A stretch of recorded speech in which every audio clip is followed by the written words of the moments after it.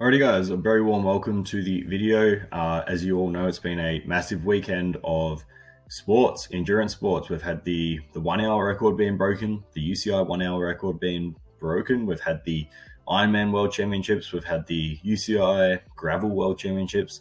But I want to draw attention to the men's race of the Ironman World Championships, and particularly, look, I think if anyone would agree, if there was ever a standout performance, it was definitely Sam Laidlow coming in second. And by standout, I mean one that probably shocked a lot of people. I think he's definitely had the talent, but his performance, in the past, but his performance at the Ironman World Championships on Saturday was an absolute phenomenal effort. And I want to analyze some of his actual splits.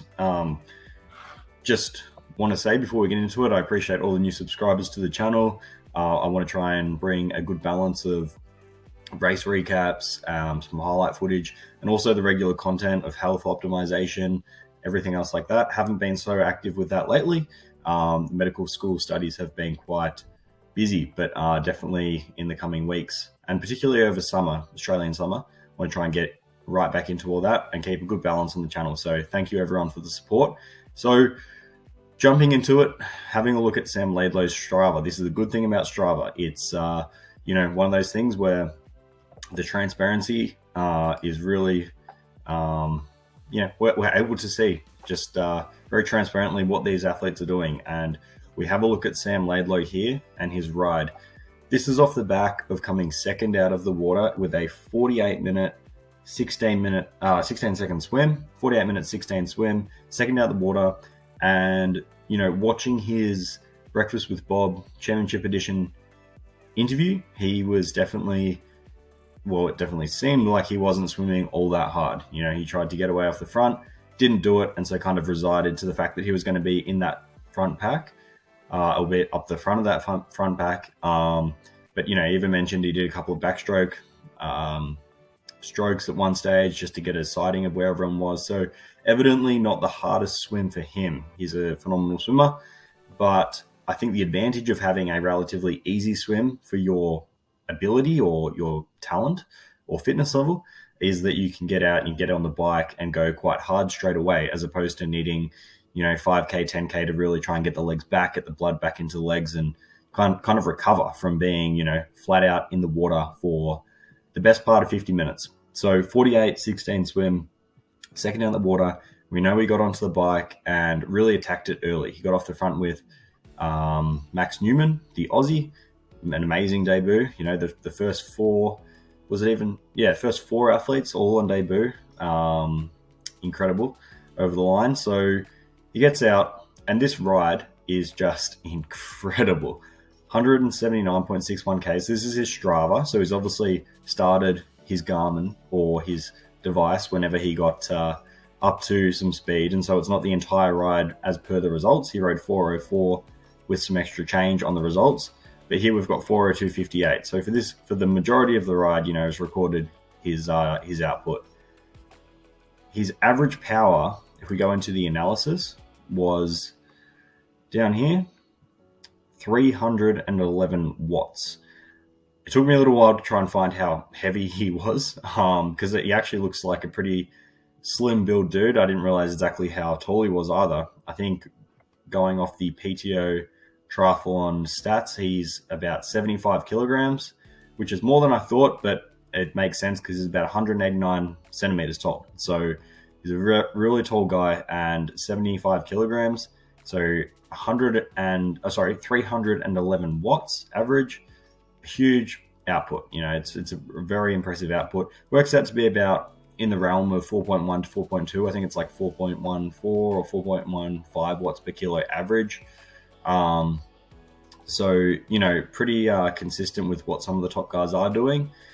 But we know that on a course like this, on an individual time trial, absolute power to weight isn't always the biggest factor. It's all about CDA, it's all about aerodynamics, it's about the conditions on the day. It's also about secondly, it's about absolute power and, how much you're absolutely putting out, because it's not like we're on massive climbs.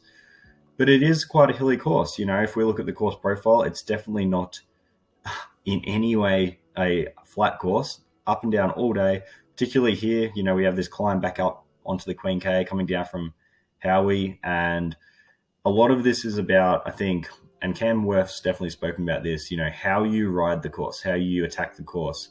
You know, you can have someone ride the exact same person on the exact same conditions, average 300 watts for 180 Ks consistently, and ride slower than if they average 300 watts for the same distance on the same course, same day.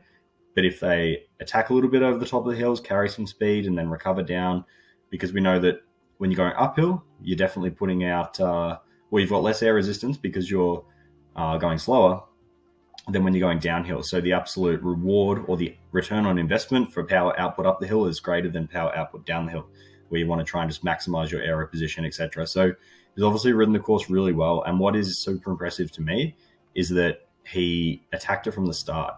Basically rode essentially to the turnaround by himself. You know, got caught a little bit beforehand by Blumenfeld, who was always with Max Newman, but Max wasn't really doing any work.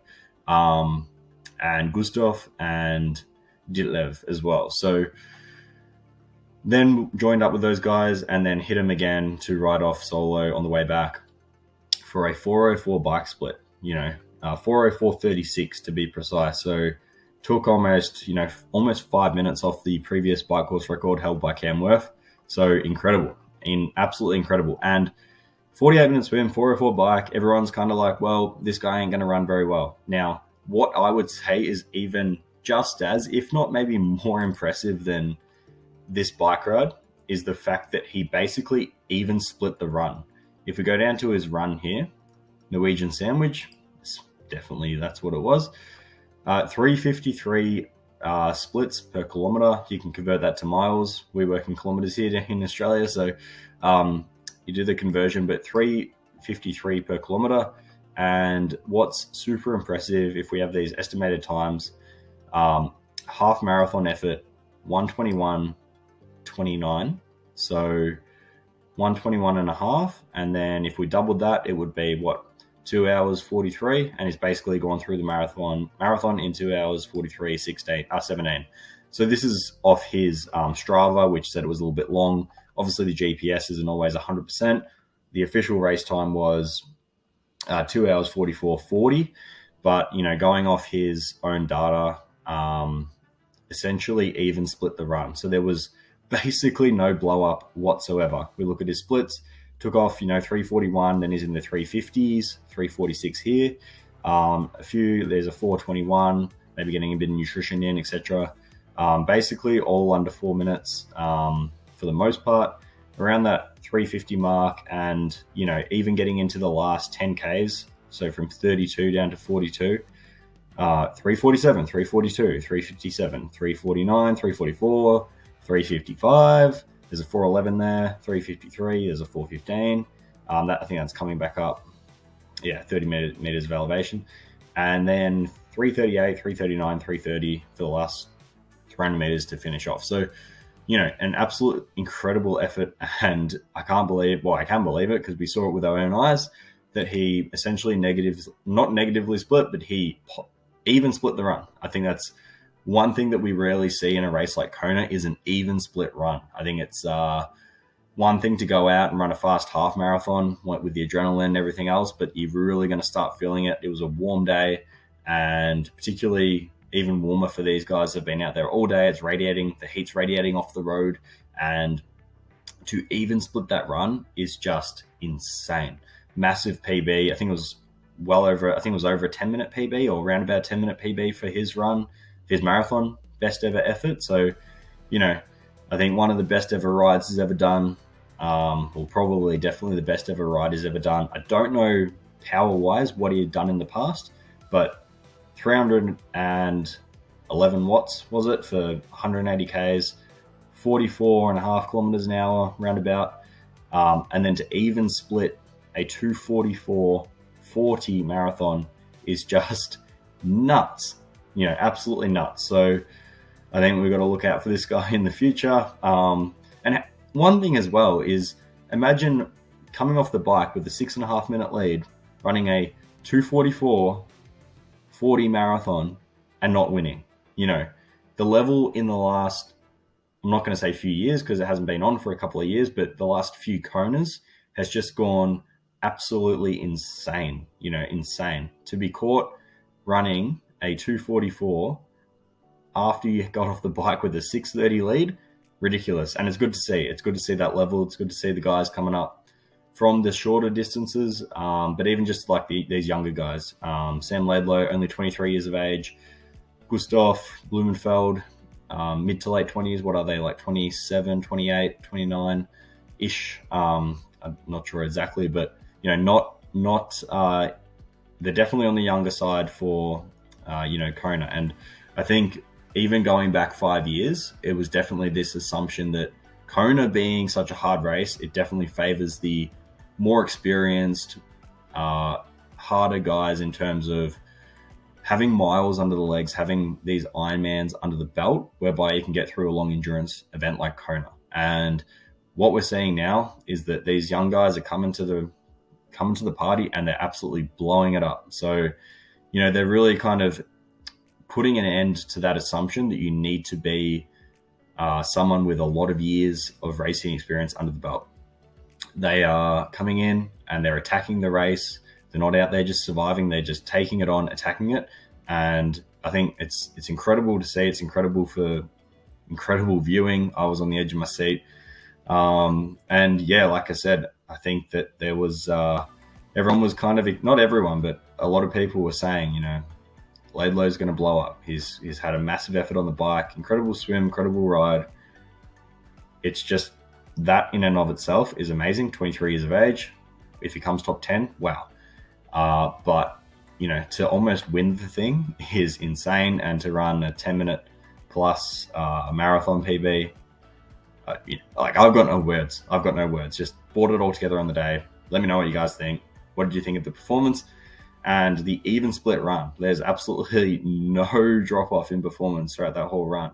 No drop off at all. Never blew up. So, hope you guys found some of those stats interesting. I find it fascinating, and the level at which we're seeing these guys compete now. Who knows what? Like, imagine 10 years from now what Kona is going to be. Very, very exciting. So, take care, everyone. Again, appreciate all the support with the channel, and yeah. We will, I'll see you in the next video.